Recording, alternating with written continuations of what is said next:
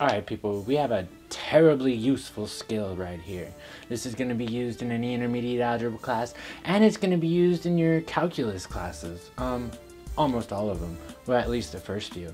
What we're going to do is we're going to go through and we're going to solve these polynomial inequalities. The game plan for solving polynomial and rational inequalities. Here we go. First, we're going to factor, then we're going to find the critical values, then we're going to test intervals, then we're going to write a solution set. Okay, I'm cruising up here.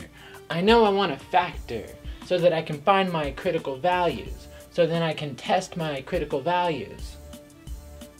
Okay, I'm looking for the factors of 3 that subtract to be 2. Are there any? You gotta get that.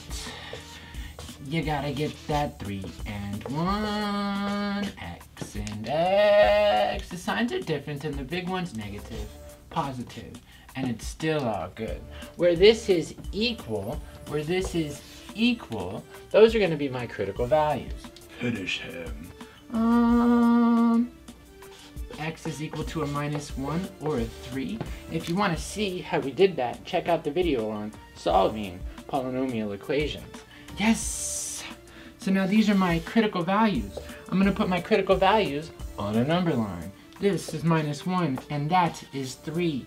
Tee-hee, tee-hee. Now what I want to do is I want to go through and I want to check my products. I want to check my products in between these values.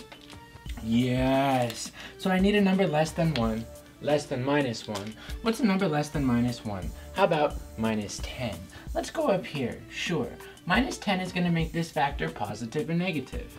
It's going to make this factor negative. -10 is going to make this factor positive or negative. It's going to make this factor negative. Yes. Negative times negative is positive in this region below there. Now I need to check this middle region. 0 is a good one. Sure. So I put 0 in here. Okay. 0 is going to make this positive. Why? Because it's making it 1. I'm not too concerned with the actual retail value of that factor. What I'm looking for is its signage.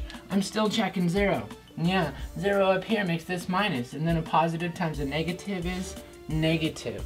All function values in between these two critical values are going to be negative, aka below the line. Now I'm up here. Sure, a number bigger than 3. How about 10?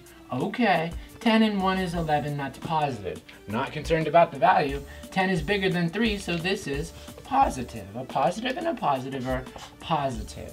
Okay, let's take a look at this, man. What are we looking for? We're looking for where this, which is the same as that, this expression is bigger than 0. Which numbers are bigger than 0? Positive numbers or negative numbers? Positive numbers are bigger than 0. So then I need minus infinity all the way up to a -1. We never include infinity, but here because of the equals 2, we do include that. Okay, and then we're going to onion it up with, yes, once again including 3 because of the or equal to infinity and beyond. Yeah. Okay. A box and a flower. Before I move on to the next example, let's take a quick peek at why this works. This is a parabola opening up, whose has x-intercepts -1 and 3. We can see our function is below the line in between these and above the line outside of those, and that's what we're looking for. That's the only time I'm going to graph it on here. Now I'm up here at the top. Yeah. Okay. I'm taking a look at this, man. I know I first want to factor. I see 4 terms, so I know I'm going to factor by grouping.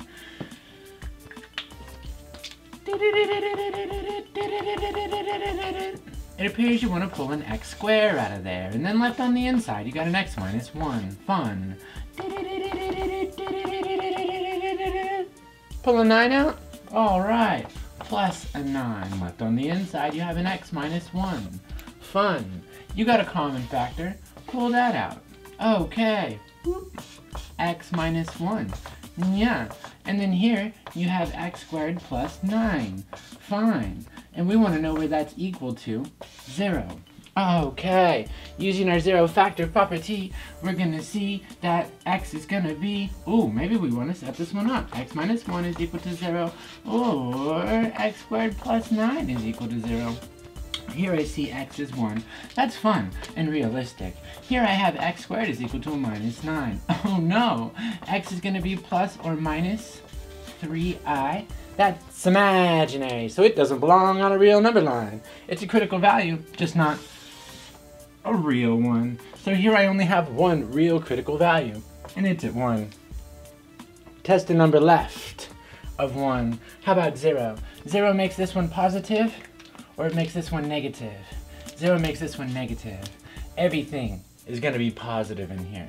So that one's always positive. So a negative times a positive is going to make this negative. Now to the right of 1. To the right of 1. How about 10? So we put 10 up in here. Yes. That's going to be positive. We put 10 here. Always positive. Positive and positive are positive.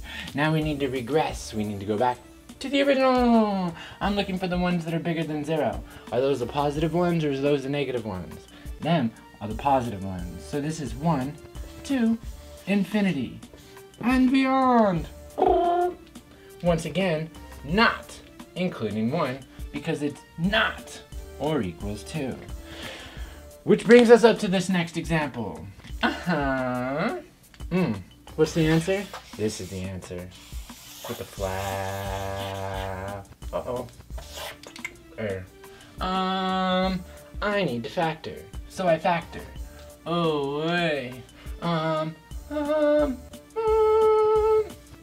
Plus 9. Is this a square of something? X. Is this a square of something? 3. This one times that one, double it. Is it 6? It's squared! Perfect. Square. Yes. So I have x minus 3 squared. That's going to be equal to 0 because I'm trying to find my critical values. I use a square root property, and this is going to be plus or minus 0. So then x minus 3 is nothing. So then x turns out to be 3. And your answer is 3. So now I go and I put my critical value on that number line. So I'm looking. A number less than 3. 0. I put 0 in there. Yes, 0 minus 3 is minus 3 squared is 9. So it's positive over here. I pick a number bigger than 3. How about 10? Yes. So then 10 minus 3 is 7 squared is 49. That's positive also. So now I flash back to my original equation. Where is this smaller than 0? Over here? No. Over here? No. Add 3. This is 0. But do I include it? I don't. So this is no solution.